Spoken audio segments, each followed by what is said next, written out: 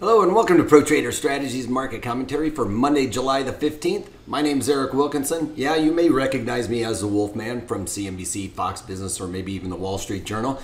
I'm here to teach you guys some different option strategies you can implement into your portfolios, but please do that in your own way. Also remember, past performance of any trading system or methodology is not necessarily indicative of future results.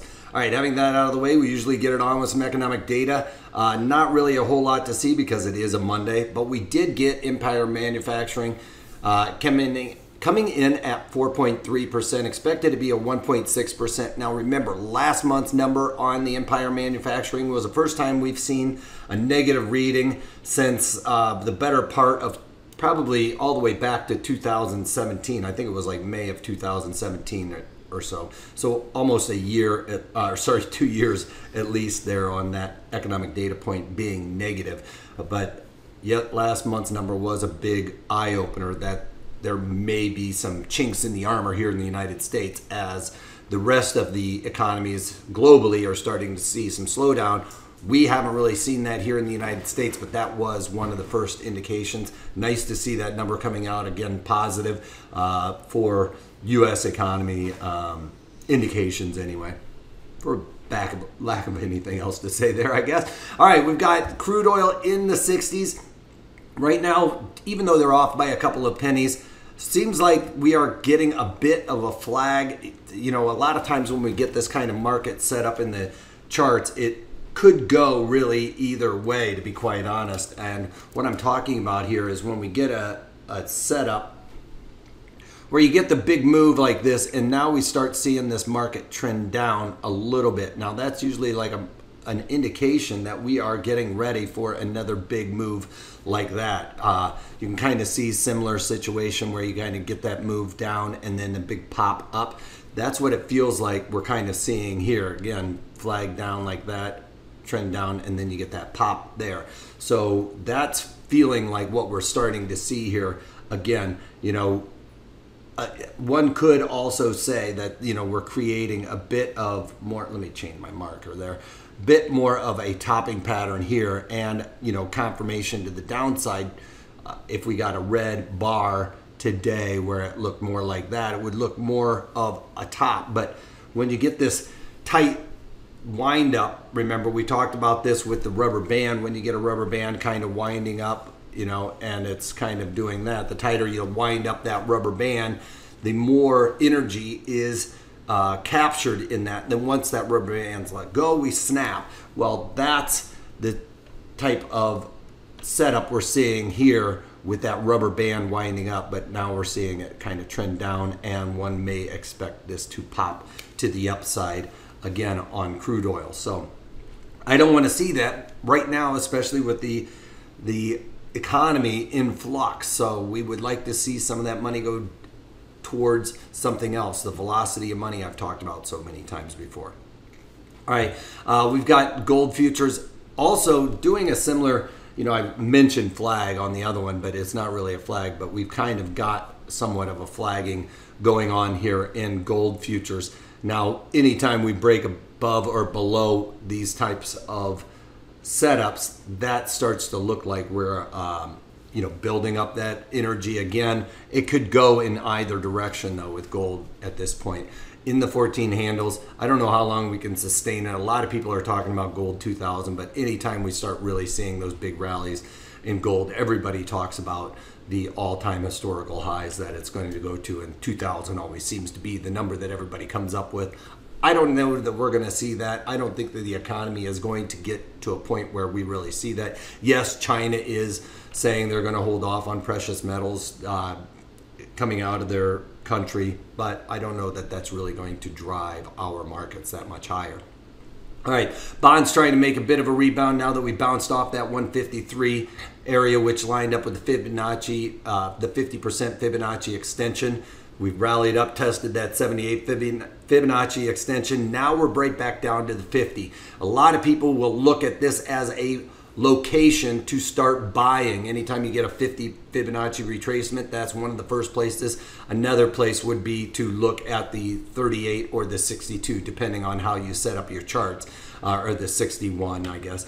But those are also where the market has a tendency to feel like we've gotten a little overextended. It seems like we found that support here at the 50, at least at this point, maybe rally up to the 154.22 area, which lines up with this Fibonacci as well, the 61. So we've gotten this bounce down to the 50. Some people will look to start buying down here at around the 38, but a lot of times the first place to come in and start finding some value is here for that bounce to the upside.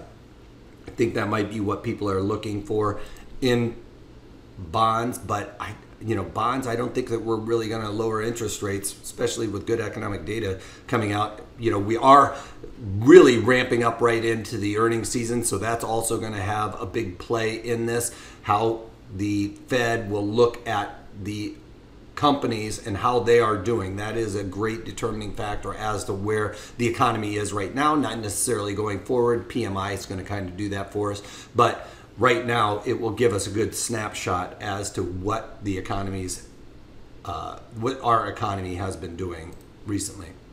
All right, the VIX trying to move higher back into the teens. Hopefully, cross our fingers. That's what we're trying to get at with the equities still moving higher. That's going to be a place. So anytime we start pressing on these highs, a lot of people will start getting nervous, start buying some puts, right, as protection in case there's a correction, trying to protect their upside. Well, if you've watched my videos, you know that when you're buying protection on a long stock, it is kind of like throwing good money at bad money when you're doing that, because if I bought XYZ stock at 100 and then I pay $2 for some puts, well, I've increased my cost basis by $2 by doing that, right? So I have to make up $2 to the upside in order to pay for those puts.